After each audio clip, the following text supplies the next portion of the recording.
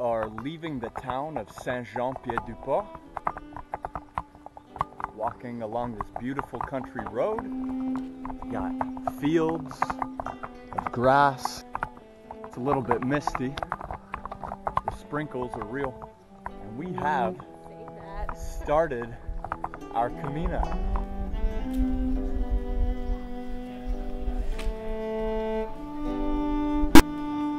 That's a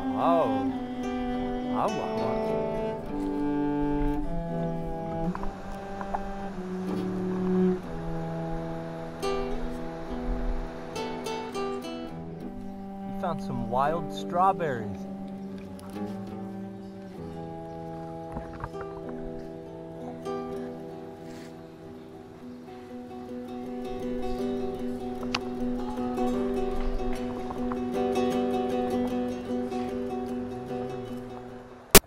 It is the afternoon on day one of the Camino de Santiago for us. And so far, most of the hike has been walking on the road that goes out of Saint-Jean-Pied-du-Port and goes towards Roncesvalles. And there's really two routes that you can go on when you leave Saint-Jean. There's one route that goes high over the mountain, and there's one route that goes down through the valley underneath.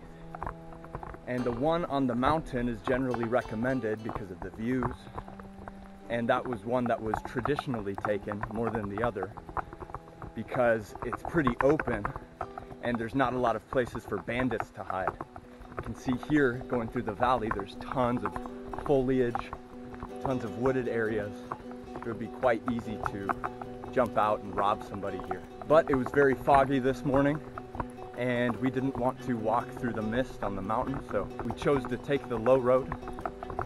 And so here we are. We first passed through the town of... That's the name of the town. No, just kidding. We passed through the town of Arnegoy. I think that's how you say it. And then passed through the town of Valcarlo, and it was mostly road walking, but this section is really nice because we're walking on a trail through the valley. This is the kind of hiking I like.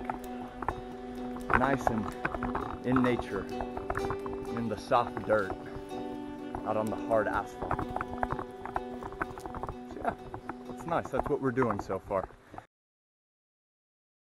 We are now leaving Roncesvalles, ou Roncesvalles en français, and we are heading 13.6 miles to the next town, which is Zubiri.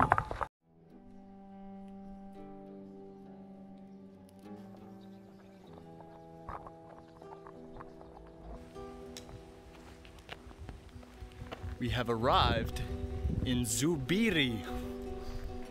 I don't know what that means, but it means food and a shower, so I'm cool with that.